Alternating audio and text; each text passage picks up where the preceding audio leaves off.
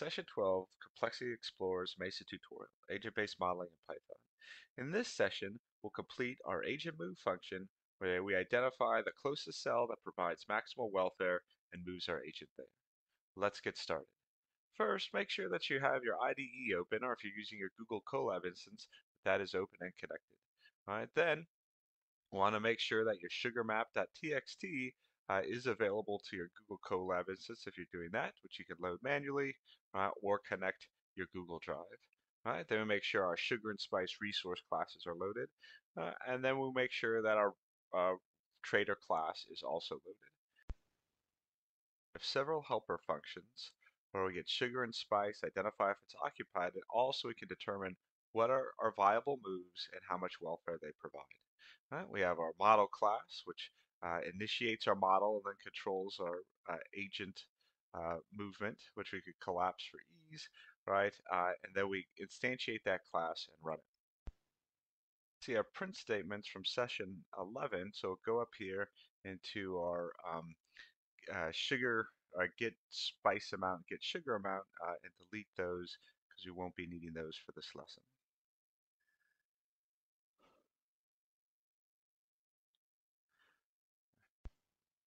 Can continue with identifying which cell will produce the maximal welfare and then which one of those cells is closest. So to do this, we need to leverage the fact that we have two lists, and lists are structured so that their index, so that they're sequential and their index position matters. So first, we'll add our comment to make sure we link it to our previous comment on the cell. This is section 3, find the closest best option. With that being said, it's important to understand that neighbors is a list of tuples that gives position, and welfare, right, is in that same sequence, but instead of providing neighbors, provides the amount of welfare that that cell provides our agent. Right? We can use the fact that lists have to be sequential in order to identify which position gives us the max welfare.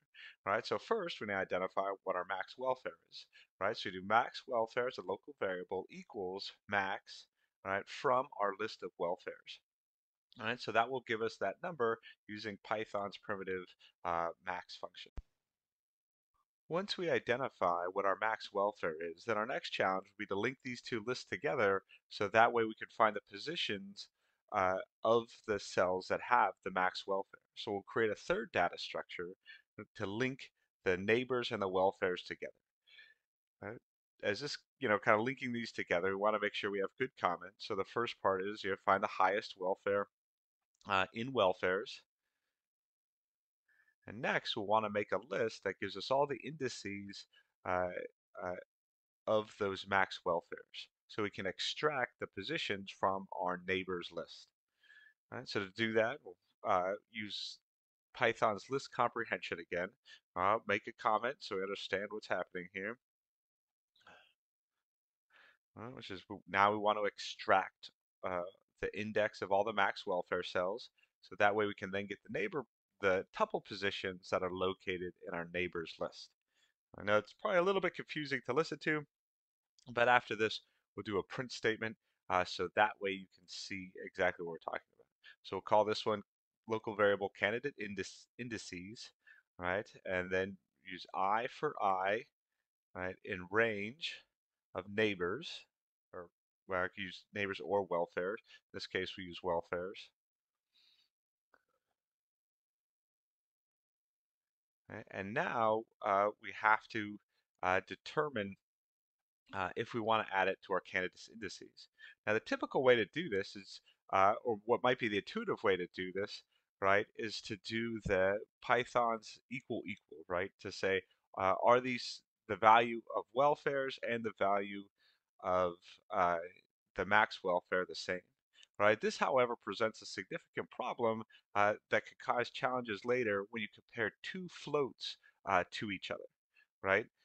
So if we say I for I in range of length welfares or neighbors, right, if welfares at that index is the same as max welfares, right, due to how float numbers are stored, this could become hugely problematic. The key challenge here is when you're comparing two real numbers which are stored in code as floats or in Python, you want to be very careful of using this function, and there is a better way. So if you want to learn more about this, we'll put this discussion in the chat, but this is a pretty good description of decimal numbers versus floats. Right? And to address this, instead of using equals equals, we use Python's math.isClose function. Right? And we'll also put this link in the chat if you want to see the Python documentation. Right? So instead of if welfare equals max welfare, we're going to do if, right, math.isClose, and then we're going to compare the welfare indices, right? So what that welfare is at that index with the max welfare. And although based off how this particular program works, uh, we don't necessarily need to do this, right? There is a keyword argument in the isClose function that's important to know, which is how specific you want it to be. So in this case, it goes to, it typically can go to 9 decimal places, but in this case, we'll go to 2, just to demonstrate this function. All right, as you can see here, we got some challenges. So math is underscored red. All right, make sure this is if, not is, but math is underscored red because we haven't imported Python's math library. All right, so what we want to do is head up to our dependencies, right, and then just add in import math. I'm going to put it here under NumPy. It kind of fits with that, and it is a kind of primitive or a standard Python library. And now we could go back down and see if we got rid of all our warnings about potential syntax errors. All right, so now create our third list, candidate indices, which extracts the index of all the of all the welfare cells that are equal to max welfare, or close to, I should say, max welfare. And that because welfares and neighbors have the same index setup, that'll give us the indices we need to extract the locations from neighbors.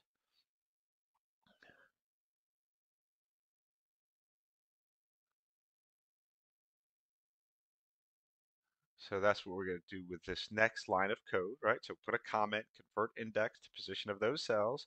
We'll call this local variable candidates.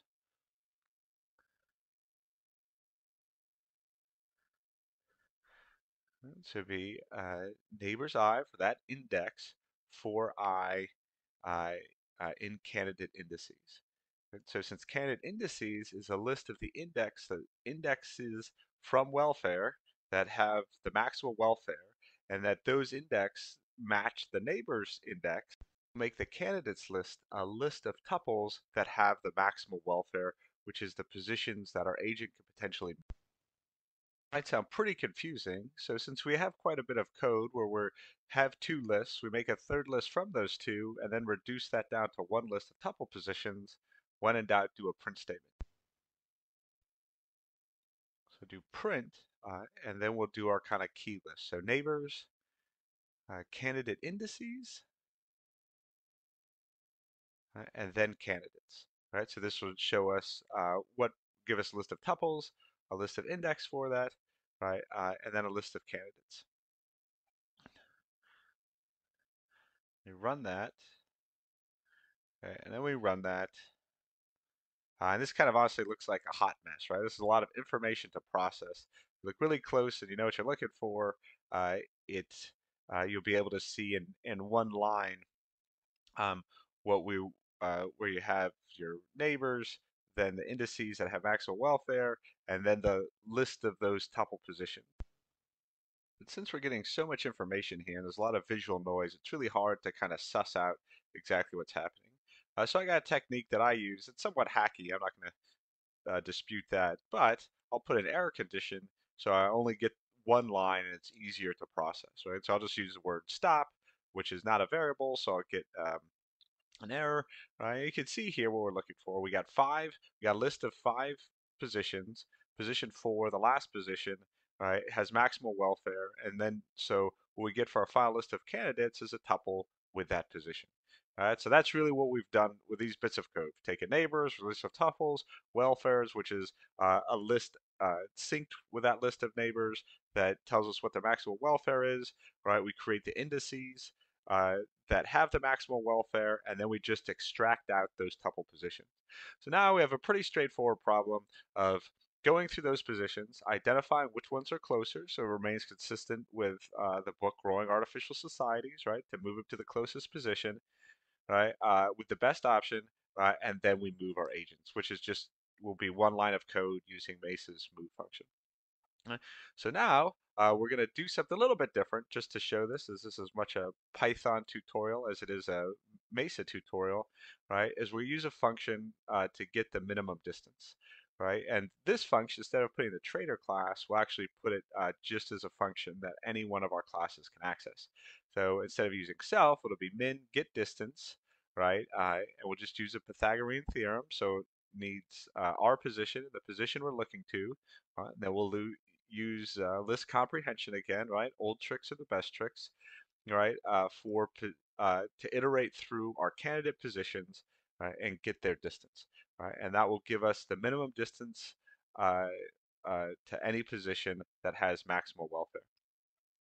So to do this, again, I like to keep my code clean.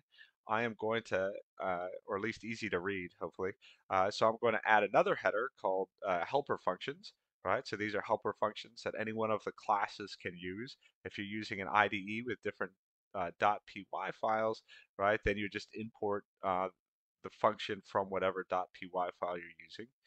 Right, so do our function get distance, right, and that will take two uh, arguments, position 1 and position 2.